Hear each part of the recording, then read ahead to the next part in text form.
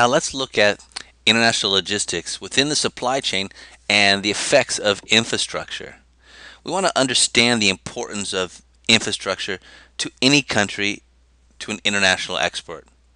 We also want to look and identify some of the challenges with international transportation infrastructure, some of the characteristics of international communication infrastructure, phone, cable, cellular, and then identify some key items within the international utilities infrastructure. Do we have enough water? Do we have enough electricity? The infrastructure basically varies everywhere in the world. What we do in the US isn't necessarily what we would do in Japan or in Europe. Some countries have major infrastructural challenges. Other developed portions of the world enjoy state-of-the-art or high-tech capabilities for conducting international trade. Even here in the US, basically the world leader in technology, we have infrastructure requirements because of increased transportation demands. We had rolling blackouts just a few years ago. How did those blackouts affect manufacturing, distribution, communication, and supply? Railroads in recent decades throughout the U.S. have been enlarged. We created larger clearances, blew out mountainsides, increased the length of bridges and tunnels in order to accommodate double-stack container trains, giving the U.S. a competitive advantage there. Ports have had to enlarge throughout the world, facilities for increased container traffic, and increased in the ship sizes. Ships are only getting bigger. And then the highways, when they have trucks coming out of these customs and out of these ports, can it take the local infrastructure? Highways are strained handling truck traffic. How many of you have been stuck on the freeway and nothing's worse than when you see dozens of large trucks in front of you? All in all, without adequate infrastructure throughout the world, international trade would basically come to a halt. Now the question is, what is infrastructure?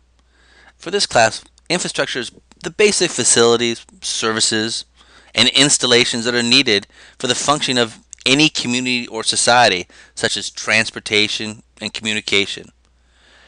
But it's going to be a generic collective term for the subordinate parts of undertaking substructure foundations, and the permanent installations forming a basis for military operations as airfield, naval bases, training establishments. At the Port of Long Beach, no matter how good and sophisticated the port is, how high-tech customs is, how high quality the security is, once those containers leave the port, will they congest the local freeway system? How do they get around that? In the field of logistics, the definition can be really broad, widespread, and cover a lot of issues. Infrastructure basically then is a collective term that refers to all the elements in place, both publicly and privately owned goods, to facilitate transportation, communication, and business exchanges. There's two things really important, is that some countries infrastructure might be publicly owned, while in other countries it may be private. And in addition, communication isn't just roads, utilities, it's also business exchanges, and we'll talk some more about that. It would therefore include not only transportation and communication elements, but also the existence of quality public utilities, banking services, retail distribution channels,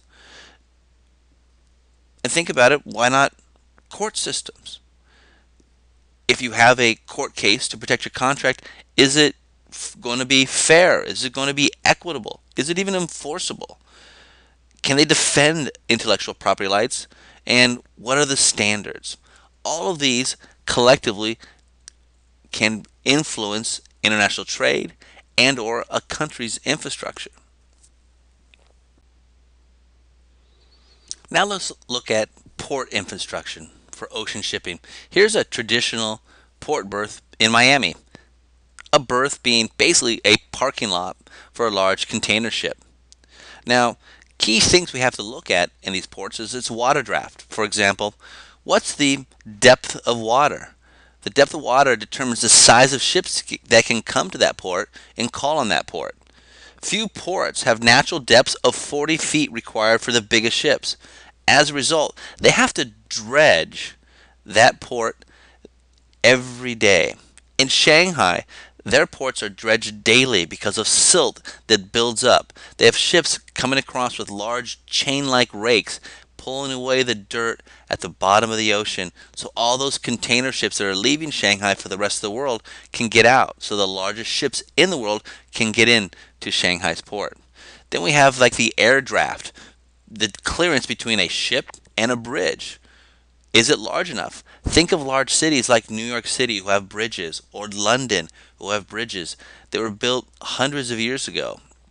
Traffic goes over them on a daily basis. That traffic is humans. These humans vote. No one wants to see these bridges coming up, although it's beautiful to watch as a tourist. If you're a commuter coming into town, that can really affect your travel. So people don't like to have bridges slowing down traffic. So your ship, your goods, your services may be limited on how they can come into and outside a city. So therefore they may have to go to an outlying port, and that might have a lot of inland transportation. Things you must think about. And then the cranes we see here, those beautiful red cranes, those are worth millions of dollars. They have to reach across a ship, pick up those containers, and bring them back. Large ships prevent cranes from actually reaching all the way across. Well, that's a problem because these ships can't easily come and turn around. Crane modifications can be very expensive. In one of my previous companies, we had a division that coated these cranes.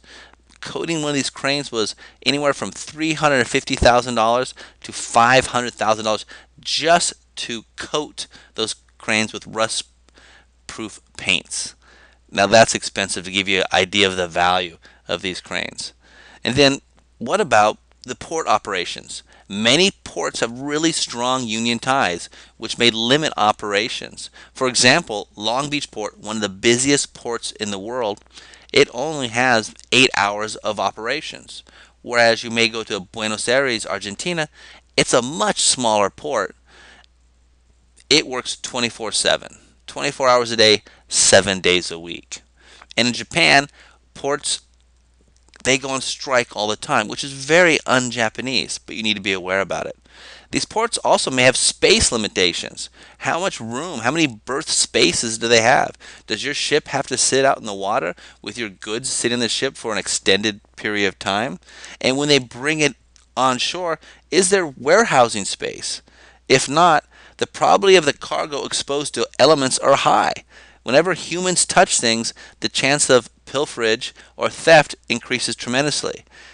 And then, is there refrigerated areas? If you're shipping roses or high quality wines or frozen juice concentrate, will these containers continue to be refrigerated? And finally, the connection to the land based transportation services. How will we get out of the port? Are we going to have this big clog at the port taking hours, if not days, to get out? In the United States, we've figured this out over time, but in newer ports, like in Vietnam, they're building modern port facilities, but their connection to land based transportation services, such as trains and roads, is so far behind that sometimes you leave the ports in Vietnam and it may take you days just to get to the city and through the traffic. Now, always remember this is a very competitive marketplace. Here's an example of the port infrastructure in Rotterdam. As you can see here, they have an indented port. You can get cranes from both sides. This way, you can basically unload things faster. Now, why would they do that? Well, one reason is it's faster. If your products want to go into the European market, how does Rotterdam compete against London, France, Germany? Well, they say come to our port, our indented ports, we can get the goods off the ships faster than anybody else. It gives them a competitive advantage. But at the same time, they have a challenge is the shipbuilders of the world, Japan, Korea, China, when they're building these ships, they're trying to build bigger ships.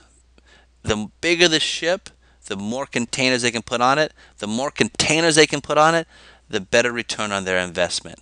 But it's a very competitive business because everyone is fighting for market entry and part of that $2 trillion. And when dealing with international experts, make sure your partner, your customs broker, your freight forwarder, which is basically a travel agent for freight, understands what's going on locally. You can see here in Southern Korea that a hurricane wiped out millions of dollars of cranes. It'll take weeks, if not months, to get them all back up and running. How will that affect your shipment? How will that affect your cost? Are you insured for this? All questions you have to be considering. So make sure the people you're working with have up to date local knowledge. As we mentioned earlier, the Port of Long Beach and the Port of Los Angeles are two of the busiest ports in the world. Combined, one would argue that's the largest port area in the entire world. Well, obviously, that would put tremendous strain on the local transportation infrastructure. Understanding this, the ports got together and they created this underground train system called the Alameda Corridor. Most of the houses and businesses around it don't even notice it. But basically, this takes a lot of cargo, and as you can see in this picture, double stacked cargo, containers up top of other containers, and it takes them outside of Los Angeles, just a little northeast, so it misses most of the common traffic that the consumers or residents of the area use. So this is an efficient way to connect to land-based transportation. What they do is they limit people using trucks coming into the Orange County, LA County marketplace. Only locally can you take trucks on the containers. Otherwise, most of the time you'll put it on this train. It'll go outside of LA to service the rest of the United States. Now, when you look at shipping, you have to look at canals and waterways too. Because in maritime transportation, a lot of the ships are dependent on the existence of reliable canals. Canals and locks must be large enough to take these ships.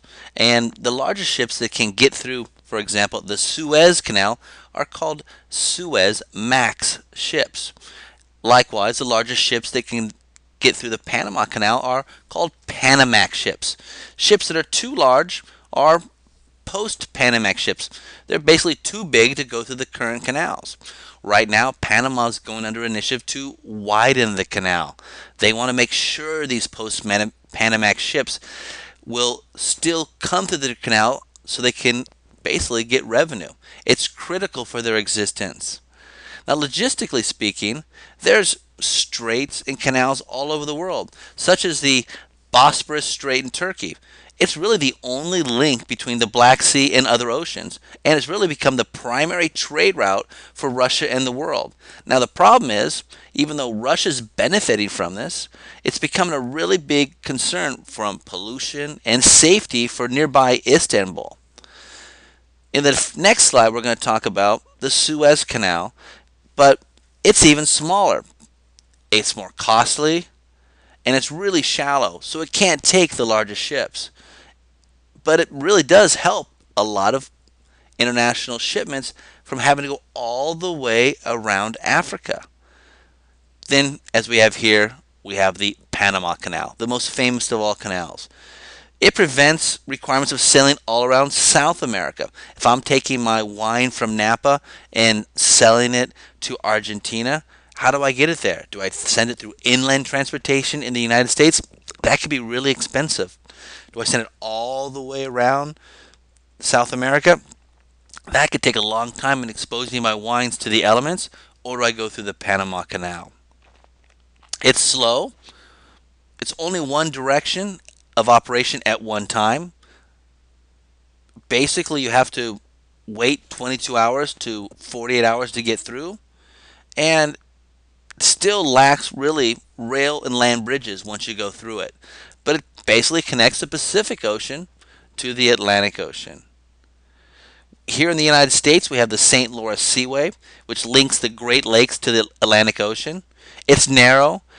Big ships really can't get through it. And unfortunately, with our winters up in the Great Lake areas, A lot of times it freezes over and has to close down, and forcing then all the people who would use this waterway to use alternate means of transportation during these months, which can increase the cost of doing business. Now, remember, this is a $2 trillion business. So people are always looking at new ways to improve upon things. I mentioned one, they're going to make the Panama Canal bigger. That's going to cost hundreds of millions of dollars to widen a canal. Other possibilities exist, though. A canal right through Nicaragua, like a river, free of locks, parallel to the Panama Canal. Now, why would Nicaragua do it? They could get a tremendous amount of money, but it would be a significant investment. A canal through the Malay Peninsula would bypass the Strait of Malacca and the port of Singapore, connecting Southeast Asia and Asia together quicker. There's also the wars in the Balkan destroyed all the bridges on the Danube River, blocking freshwater transit between the Black Sea and Northern Europe. Now, freshwater transit between the Mediterranean Sea and Northern Europe, and the canals between the Rhone River and the Rhine River. All of these canals and waterways are competitive means of getting products from one location to another. In the United States, one might be used the Mississippi River, taking things from the north of the United States to the south. Now, here's a quick look at the Suez Canal in Egypt. From this perspective, it looks like the boat's going across dry land, but you can see how many containers are filling that up. But it's an expensive way to ship goods, but if it gets it there faster, it may be worth that investment. And here's the Corinth Canal in Greece.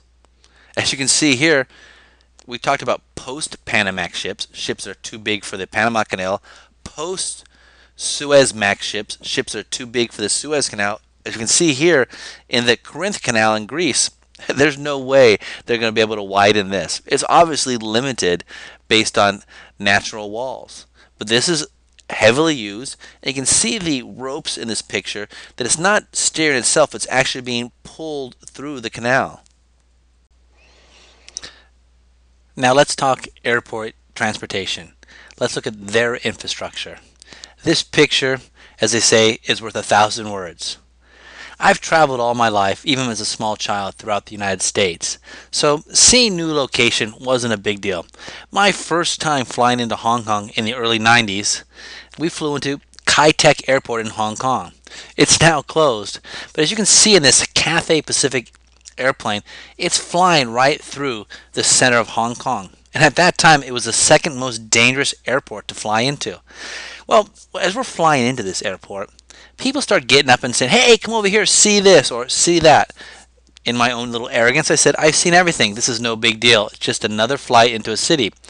But given the amount of people who got up and went to one side of the airplane, I decided I'd look out too. And to my shock and awe, I could literally, from that airplane, look into those houses, see a family watching TV. I would know that it was a soccer match, and I could tell you that the teams were green and white. I also knew, whoa, we are way too close. It was a crazy, crazy time. Now, this is an extreme example, and Kai-Tak is no longer open. But in the international environment, even here domestically, we need to look at airports as a literal way of transporting goods. It gets there fast. But runways, the length of runways determine whether or not an airport can handle large cargo planes, and the number of runways determines the capacity of an airport. Like in the Hong Kong example, these airports were built long time ago, and the city built up around it. So therefore, the runway length wasn't long enough, and they needed to build new airports. This is seen in every major city in the world. Then we need to look at space. How much space is there for all this cargo? Most airports are landlocked and cannot expand. Just think of New York City, think of London, think of Malaysia. They've all had to build extra airports. In general, most of us, when we fly into New York City, we actually fly into New Jersey, Newark Airport, and travel across. Then we have to look at the hours of operation. How often can we send goods and services via an airport?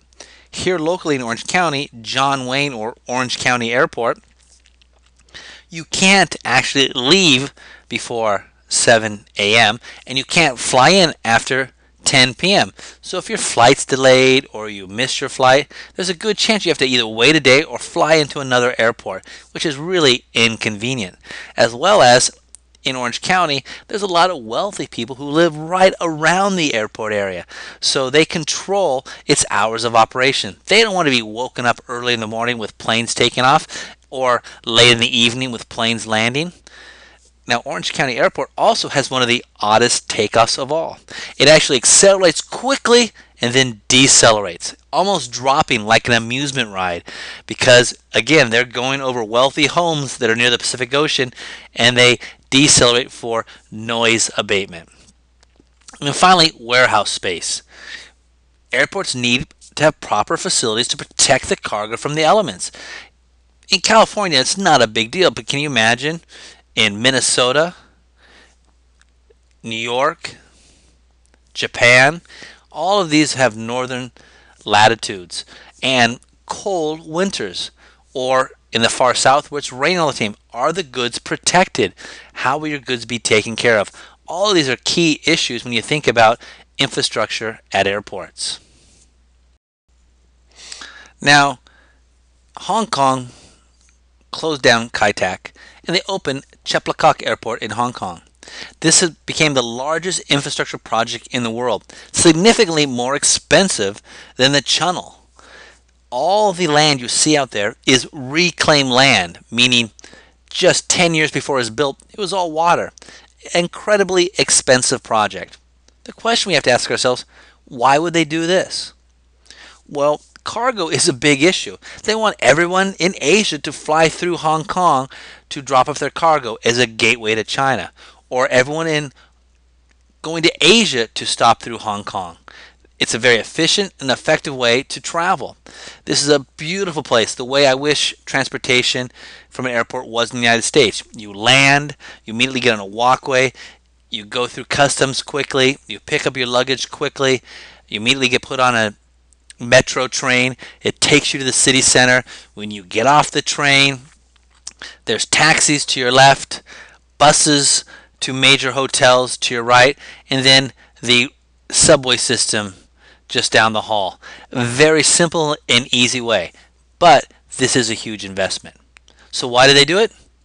They want a big piece of that $2 trillion international logistics pie. They want to make sure that people want to come through Hong Kong, both for tourism, but also for international business activities. Well, now let's look at transportation from a rail perspective. Railways, ever since the 18th century, there's been development of railroads that often have followed military strategies. They were used to help move troops from point A to point B in a cost-effective manner. Now, moving troops is a good thing and a bad thing. Who wants troops moved into their country? So countries like Spain and Russia, they used varied gauges, different widths, so companies or countries could not easily move their product and services or their troops right across your border. In the picture we have here on the screen, this is a dual gauge track in Belo Horizonte, Brazil. I'm sorry for my Portuguese and I hope I have not offended any of my Brazilian friends.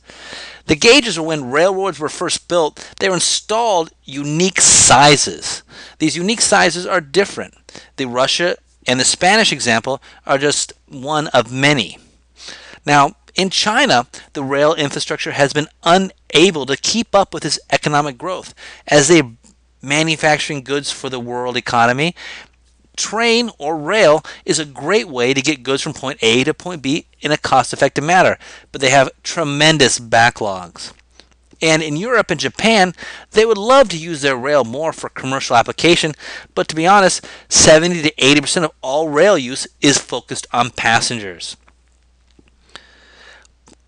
Since the 1990s and now into today's world, we have all moved towards a more multimodal transportation method. Multiple modes of transportation using one type of container. A container can go from the ocean can then be dropped in a truck, then put on a train, then taken off a train, put back on a truck or another ship for multiple modes. These factors are contributing to a renewal of merchandise traffic on railways. There's no more rail cars where you load by hand and unload by hand. Now you can take it straight from a ship and maybe even drop it right on a train. This is decreasing road congestion. It helps reduce the pollution and noise, and it's put a focus on building more and more multimodal containers. Now, we're seeing a modernization of the rail, moving away from the box cars to piggyback cars carrying truck trailers and to container cars. In America, we've kind of given up on the hope of using the U.S. rail for passengers, and we're focused on freight. We can now double stack our containers on one train. That can't happen in Europe and or Japan because of their focus on passenger trains. There are plans to even modernize the Trans-Siberian Railroad for freight shipments from Asia, such as Vladivostok, to Europe by rail. And there are plans for a Trans-Asia Railroad connecting Singapore and Seoul to Europe via Turkey. Increased U.S. rail modernization has resulted in land bridges. The fact is, Asian companies and European companies saw the U.S. infrastructure as an opportunity. We already have very modern commercial transportation, fast freight as you might call it, so a large ship coming to the west coast of the United States from Asia can be unloaded in a multimodal basis, dropped on trains, fast freight shipped across the U.S., and then reloaded onto a ship on the Atlantic and shipped to Europe. It's a very good way to ship from one location to the other. It's faster than the Panama Canal, and in many cases even cheaper. We call this land bridges. Now you can see here, this is a double stack rail car here in the U.S. Because we've given up on rail as a possibility for our passenger transportation, a long time ago the U.S. government began to blow up bridges, blow away mountainsides so we could double load our containers. We can send twice as much goods over a fixed rail than our counterparts in Europe and Asia. But what I want to challenge you, as Americans, we may see rail as the obvious way to transport goods from point A to point B. But we've got to remember, in other markets, it's not necessarily the same way, such as in Europe, Japan. They can't do this even if they wanted to. And here is what we call a traditional boxcar. One simple door, and everything has to be loaded and unloaded manually. And the more humans touch something, the more chance that things are going to drop, be broken, or even the potential of pilferage. Now, more importantly though, is it's going to really slow things down. You would have to take everything out and reload it onto another container. So when there are problems at the end where the product is damaged or something's wrong, you have multiple people that might be involved. Having a multimodal system where the container leaves the factory with a sealed lock and arrives at the client's premise with a seal, you know that no one has been in that container since it was manufactured. It's a great way to provide security. And here's a simple example of taking it from a ship and immediately just putting on a train in a multimodal environment. And now let's look at road infrastructure. We need to look at three different things. Quality of the roads. What type of congestion? Heck, look at this picture. This is traffic congestion in Lahore, Pakistan. But you can find this in the Philippines, in Africa, and many parts of the developing world. And then look at how civil engineering structures can get us quicker from point A to point B. Now, just because the roads are paved doesn't always mean the roads are in good quality. Some paved roads are in really bad shape. The existence of high quality roadways is really, really important to the continuous flow of goods. To give you an example about quality, in Poland, the Polish government states that 80% of their roads are in poor condition. Well, that tells you in that market, maybe you don't want to be using roads as a way to transfer your goods from point A to point B. Then there's congestion. In this type of congested market, as we see here in Pakistan, there's a big chance that your goods won't get to location. It may miss a customer deadline. It may miss a air shipment. It may miss a sea shipment. And also the chance of pilferage or theft is increased tremendously. In many countries, traffic congestion is still stifling and preventing goods to move quickly from location to location. And finally, we also have engineering structures that can overcome great distances. Structures such as bridges and tunnels need to be built in many places in order to conveniently navigate that landscape. So road infrastructure from country to country may really differ. It takes an investment. So make sure you're working with partners that understand the local road infrastructure. Now this definitely qualifies as a poor quality road. Obviously, if we're driving a truck or a car, we see this and we go around it or we go slower. But please imagine in business doing congestion, the truck might not see it, or it's raining and it looks like a sheet of glass across it all. If a truck's going full speed, it's going to hit it. It could damage the truck, or it could damage the goods in the back of the truck. And a lot of times you find out your goods were damaged when your customers tell you. Or if it's damaged and the truck goes to the side of the road, when they fix the truck, were your goods protected, or did the driver have to leave the truck unattended? All these could lead to delays and additional costs. So understanding the quality of the road, yeah, it's important. Now here's an example of the Malau Bridge in southern France. This is simply put a architecturally invested civil structure that helped get us from one part of the mountain to the other. If you look closely, you can see the road as it winds down the mountain from our right, goes across the bridge, and slowly winds up the other side. Now, is that bridge necessary? No. It's attractive, it's a large investment, but also makes the farmers, the manufacturers in this area more competitive in the very competitive European Union. This is an investment by the government to keep their merchants, keep their manufacturers in a competitive nature. Now, another part of the communication infrastructure is mail services. How do you get mail delivered domestically or internationally? In some countries, mail will be delivered really quickly, but in others, mail delivery can be very, very slow. If I send a letter from Orange County to New York, it's going to take 4 or 5 days using standard post. Whereas in the European Union, they have initiatives where mail will go from one country to the next within 1 to 2 business days. Something they believe in, making it mail a more affordable and more accommodating public utility. Is it reliable? In some countries, not all mail is delivered. It is lost, it's abandoned, or sometimes just even stolen. I've just got some paperwork from our Brazilian office, and they sent it a month and a half ago. It was supposed to arrive here in 5 days. Was it the Brazilian side? Was it the American side? All I can tell you is we got the post much later than we needed. Delays. In some countries, postal unions have a lot of power, and strike can delay the delivery of important documents, contracts, intellectual property, all things that are important in our business. Now, firms such as FedEx, UPS, and DHL help make up for these shortcomings. They're privatized in this area.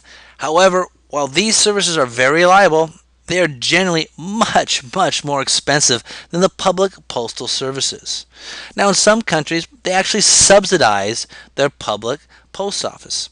Now, that could be also a business opportunity for you, because some companies are using arbitrage by shipping mail in bulk to a country with low postal rates and then doing bulk mailings from that country. So you can take advantage of any kind of subsidized infrastructure. Now let's look at telecommunication services. Demand for voice and data communication service has been increasing. In some countries, the economy has grown, but the communication infrastructure has not. Well, these countries, do they have to wait to put in this new communication infrastructure, maybe like this picture, to keep up with the rest of the world? Or what they can do is leapfrog. People who have been waiting for landlines and telecommunication because the infrastructure isn't there to support their needs have just leapfrogged the old technology or outmoded traditional telephone service and used cell phones. It was quicker, and all of a sudden, countries like the Czech Republic and China have very sophisticated communication networks. Now, while some countries have reliable, inexpensive phone lines, others do not, and leapfrogging works for them.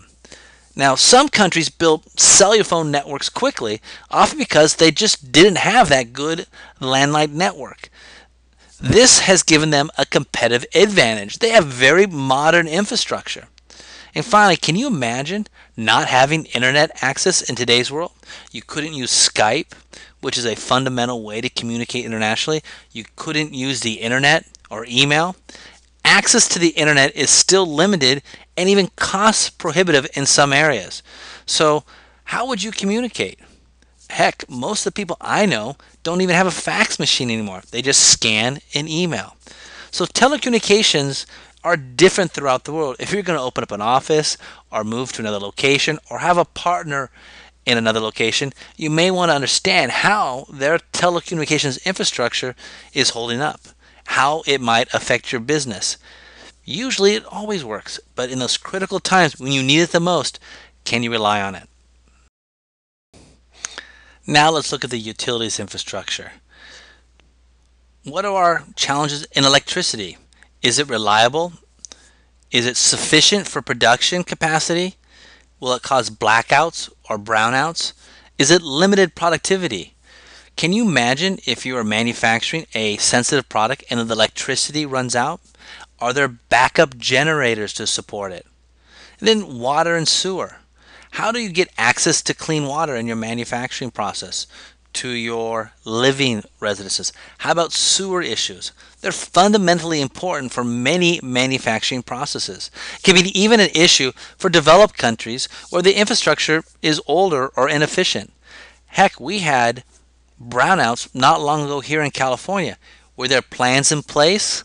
A lot of times there weren't because we weren't used to it and it affected business. Then energy, like this pipeline between Russia and Europe. Do we have reliable pipelines that are available to deliver natural gas or oil products to the locations where they can be used? And finally, theft. In some areas, theft of utilities is also common, making it difficult for utility companies to earn a profit or even want to invest in new infrastructure. For example, copper wiring. It's stolen because its value in developing countries on the open market is important. Now, there are a lot of infrastructure needs that you can get into, and I want to just name a couple, such as like the banking infrastructure. How does money come into a country? How does money leave a country? Are there expenses for it? Is the currencies convertible? What are the fees? How are the documents for financial transactions transmitted? Are they secure? Simple things, but you don't want to find these out after you start to work in a country. Do they have different methods of payment? Do they have document exchanges that makes exchanging documents easy?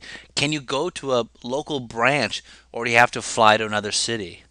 Then we have the business services infrastructure where how do you get products moving? Do they have a freight forward network, which is basically a travel agent for your freight and cargo? Do they have customs brokers? What are the different distribution channels? Is it agents, distributors, supermarkets, wholesalers, retails? How are things priced? Then look at the court infrastructure. Will they protect your interests in the courts? Where are courts taking place? Is it the capital? Is it the state or provincial level? If it's at the provincial level or state level, will your partner have more connections than you will? How fast are court cases even adjudicated?